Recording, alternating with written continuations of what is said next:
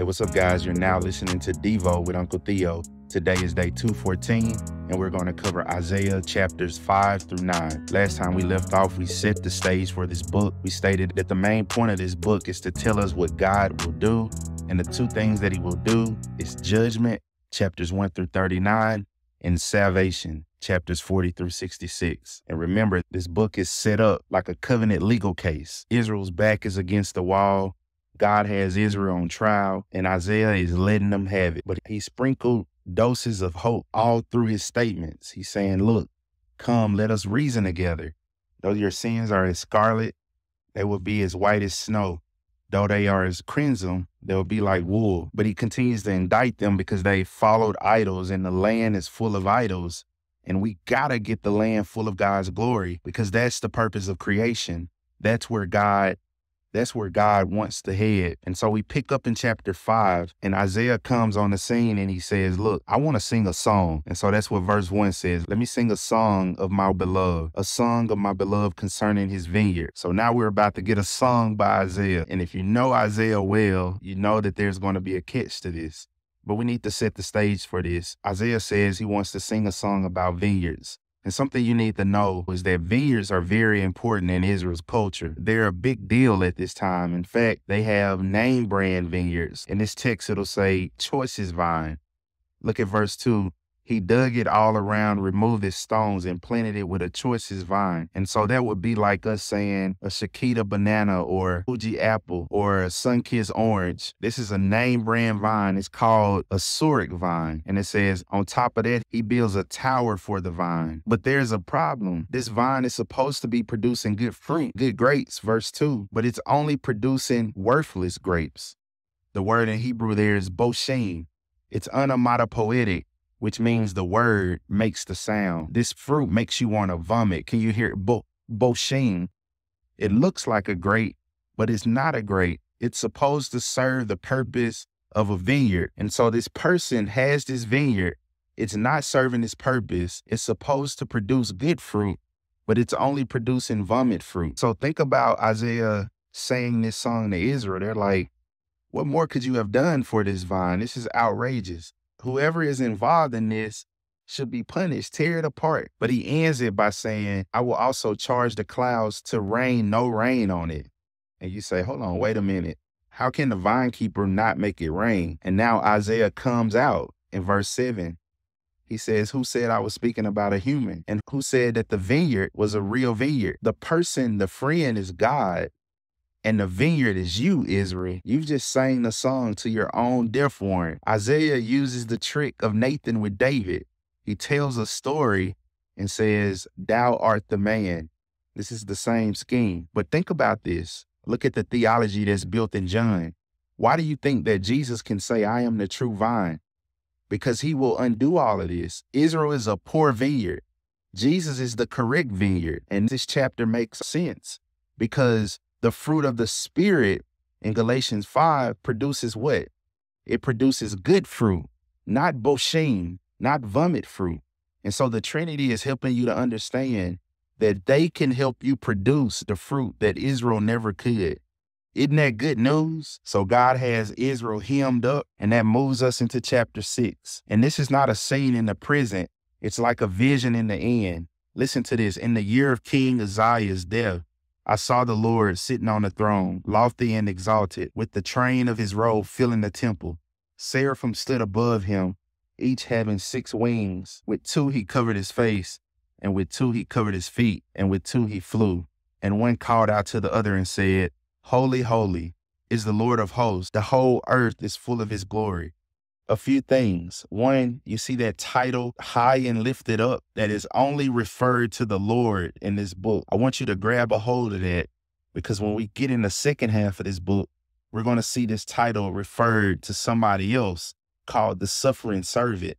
And that should get our attention, because how can he have the same title as the Lord? And also, how can the whole earth be full of his glory when it's now full of idols? Who does Isaiah see on the throne? Who is holy? The Lord is holy, but this is not just speaking to God. This is speaking about Israel's state. The Lord can make that which is unholy holy again.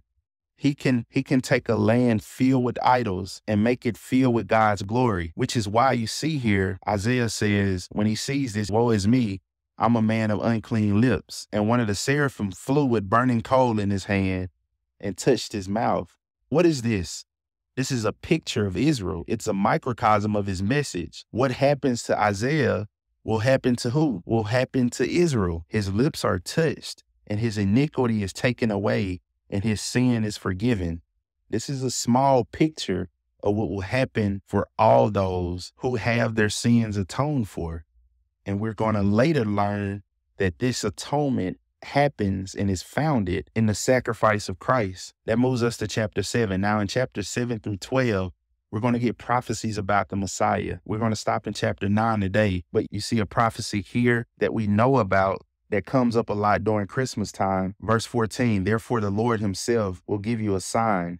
Behold, a virgin will be with you, will be with child and bear a son. And she will call his name Emmanuel. He will eat curds and honey, for the boy will know enough to refuse evil and choose good. The land whose two kings you will dread and forsake. And so remember the theology of the barren womb?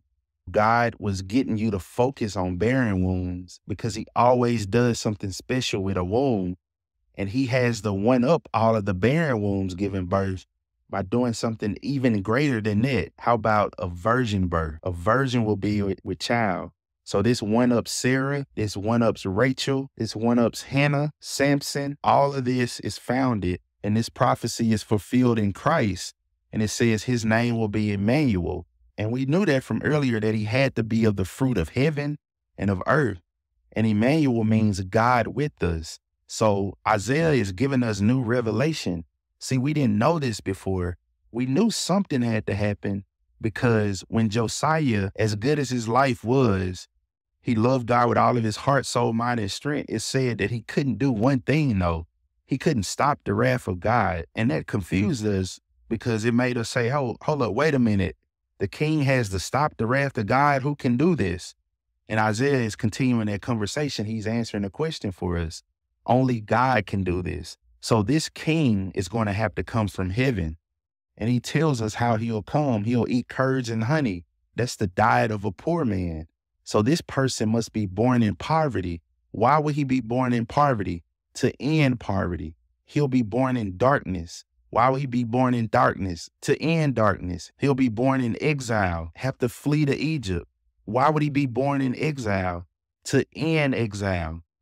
Because whom the Son sets free is free indeed. And so it's interesting as we move into chapter 8, we hear this funny name, Meir Shalahashbaz. And this is a son that'll be born at this time. In verse 3, by the prophetess, she will conceive and give birth. And so there's going to be a son born now in the exile to prophesy the captivity. But there is also going to be a future fulfillment where there will be a son born in the future who will end exile. And we wrap up today's reading in chapter 9. It says in verse 2 that the people who walk in darkness will see a great light. How? It's because Jesus will be born in darkness. Why? To break it, to end darkness. He breaks through darkness with light. He is born into exile to end exile.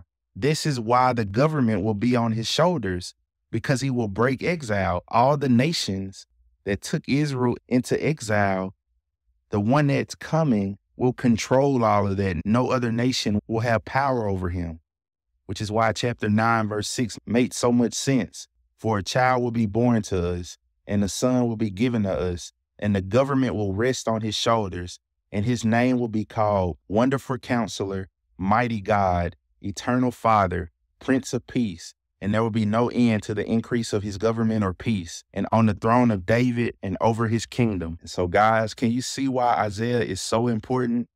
And I know these verses are resonating with you, but Isaiah gives us so much light. This is the most light we've had so far.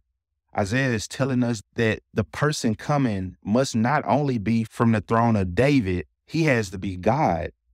We never heard this before. This is where we get our God-man theology from. We would have never known this if Isaiah wouldn't have told us. And obviously, the apostles developed this thought, but I want you to see the importance of Isaiah It develops our theology so well and so deep.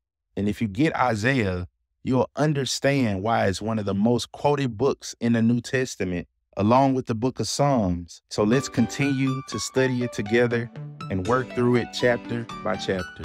You guys take care. Have a good day.